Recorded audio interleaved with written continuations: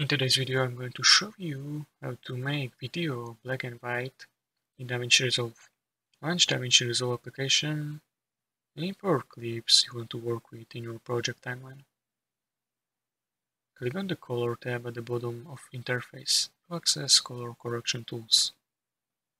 Choose clips that you want to convert to black and white by clicking on it. Navigate to Color Wheel section. Locate Saturation Control and drag it all the way to the left to reduce saturation to 0. This will turn clip to black and white.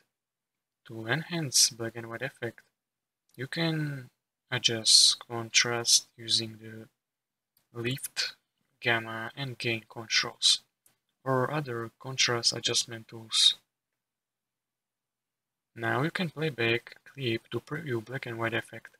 If needed, you can still make further adjustment until you are satisfied with results. And when you are satisfied, you can continue editing.